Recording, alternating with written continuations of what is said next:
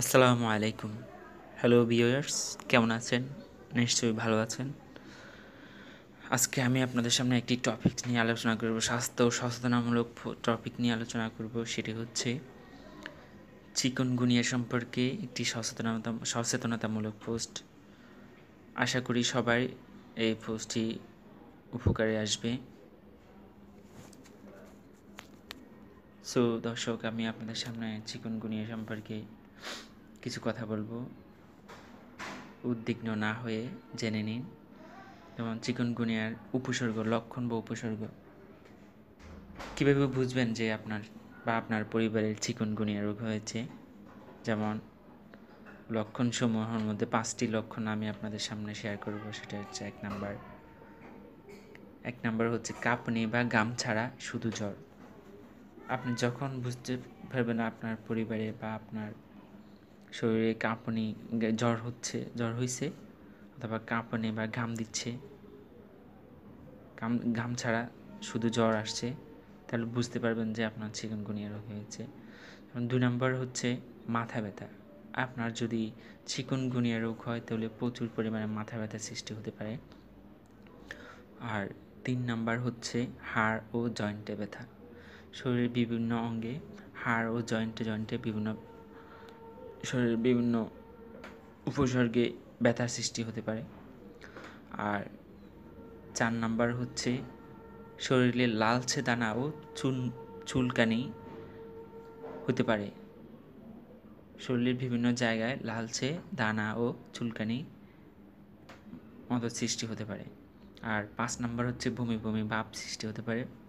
তখন এই 5টি উপসর্গীয় লক্ষণগুলো যদি আপনি দেখেন, তাহলে বুঝতে পারবেন যে আপনার বা আপনার পরিবারের সদস্যদের চিকুনগুনিয়া রোগে আক্রান্ত হয়েছে।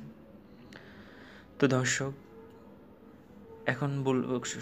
এখন জানাবো আপনাদেরকে যে করণীয় কি। আপনার অথবা আপনার পরিবারের সদস্যের কেউ যদি চিকুনগুনিয়া রোগে আক্রান্ত হয়ে থাকে, তাহলে ওই উপস্থিত আপনার করণীয় কি, সেটা সম্পর্কে আমি 5টি টিপস বা 5টি করণীয় দিক উল্লেখ করব। একটু মনোযোগ সহকারে আমাদের ভিডিওটি সবটুকু ভিডিও দেখবেন এবং শেয়ার করবেন, এবং আমাদের চ্যানেলটি আরও আমাদের চ্যানেলে আরও নতুন নতুন অনেকগুলো স্বাস্থ্য সচেতনমূলক শিক্ষামূলক ভিডিও পেতে আমাদের চ্যানেলে সাবস্ক্রাইব করে আমাদের এই চ্যানেলের প্রিয় সদস্য হয়ে নিন। তো দর্শক, আমি এখন বলবো করণীয় কি। চিকুনগুনিয়া সম্পর্কে রোগে আক্রান্ত হলে আপনার কি করণীয় প্রাথমিক পর্যায়ে, সেটা হচ্ছে আপনি 1 নাম্বার, প্যারাসিটামল ব্যতীত অন্য কোনো ওষুধ না খাওয়া। আপনার প্রথম যে কাজটা হবে সেটা হচ্ছে চিকুনগুনিয়া রোগে আক্রান্ত হওয়ার পরে আপনি শুধু প্যারাসিটামল ট্যাবলেট খাওয়াবেন বা খাবেন, আর এটা ব্যতীত অন্য কোনো ওষুধ না খাওয়া। আর 2 নাম্বার হচ্ছে প্রচুর পানি ও তরল খাবার গ্রহণ করা। আপনাকে প্রচুর পরিমাণে, বা চিকুনগুনিয়া রোগে যিনি আক্রান্ত হয়েছে সে প্রচুর পরিমাণে পানি পান করতে হবে এবং তরল খাবার গ্রহণ করতে হবে। তারপরে হচ্ছে 3 নাম্বারে সম্পূর্ণ বিশ্রাম নিতে হবে। চিকুনগুনিয়া রোগে আক্রান্ত ব্যক্তি সম্পূর্ণ বিশ্রাম নিতে হবে। আর 4 নাম্বার হচ্ছে পানি দিয়ে শরীর বারবার মুছতে হবে। অত্যন্ত যত্ন সহকারে চিকুনগুনিয়া রোগে আক্রান্ত ব্যক্তিকে তার পরিবারের সদস্যরা তাকে যত্ন সহকারে তাকে পানি দিয়ে শরীর বারবার মুছতে হবে। আর 5 নাম্বার হচ্ছে মশারি ব্যবহার করতে হবে। চিকুনগুনিয়া রোগে আক্রান্ত ব্যক্তি শোয়ার ঘরে মশারি ব্যবহার করতে হবে। সো দর্শক, আমি আপনাদেরকে এই চিকুনগুনিয়া রোগে আক্রান্ত উপসর্গগুলো, লক্ষণগুলো কী কী, 5টি লক্ষণ এবং করণীয় 5টি দিক উপস্থাপন করলাম। আশা করি আপনাদের সবাই ভালো লাগবে। আরেকটি কথা হচ্ছে যে চিকুনগুনিয়া আক্রান্ত রোগীকে কামড় দেওয়ার পর সেই মশা কোনো সুস্থ ব্যক্তিকে কামড় দিলে ওই ব্যক্তিও এই রোগে আক্রান্ত হতে পারে। তো অত্যন্ত সচেতনভাবে এই সময়গুলো পার করতে হবে। আর একটা হচ্ছে, তাই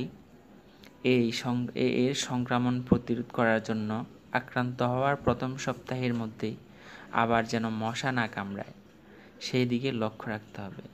আমি আবার বলছি, এর সংক্রমণ প্রতিরোধ করার জন্য আক্রান্ত হওয়ার প্রথম সপ্তাহের মধ্যে আবার যেন মশা না কামড়ায় সেই দিকে লক্ষ্য রাখতে হবে।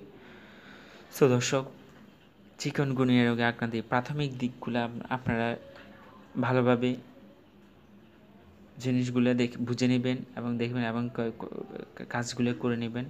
আর এছাড়াও যদি বিভিন্ন মারাত্মক কোনো উন্নতিতে যায় বা চিকুনগুনিয়া রোগে আক্রান্ত ব্যক্তির সুস্থতার জন্য চিকিৎসকের পরামর্শ গ্রহণ করবেন।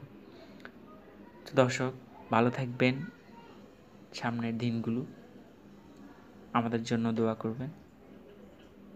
আজকের মতো এখানে বিদায়। আসসালামু আলাইকুম। প্রিয় বন্ধুরা, আমাদের এই ভিডিওটি যদি আপনাদের ভালো লেগে থাকে তাহলে আরও নতুন নতুন তথ্যমূলক ভিডিও পেতে এখনই সাবস্ক্রাইব বাটনে ক্লিক করে প্রিয় সদস্য হয়ে নিন।